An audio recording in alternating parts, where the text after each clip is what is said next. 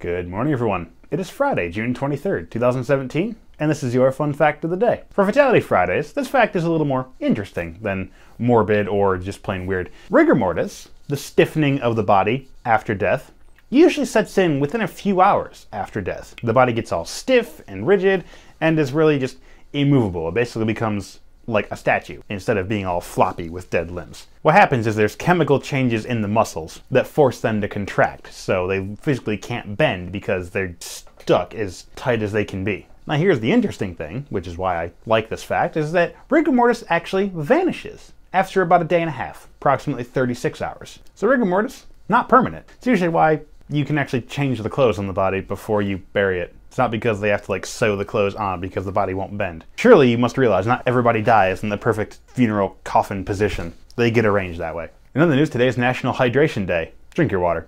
Thursdays. Past couple weeks. Should be helping with that. And National Take Your Dog to Work Day. Sadly, I don't have a dog. I wish I did. I wish I had a dog. But I live in the city, and that's not fair to the dog. Because I don't want a dog. Okay, that's not a dog. That's a cat. Cats are evil. I want a sub-bear. I want a real dog. But that's just me. And a dog like that living in a city, not so good. Hope you've enjoyed this fun fact of the day. See you tomorrow.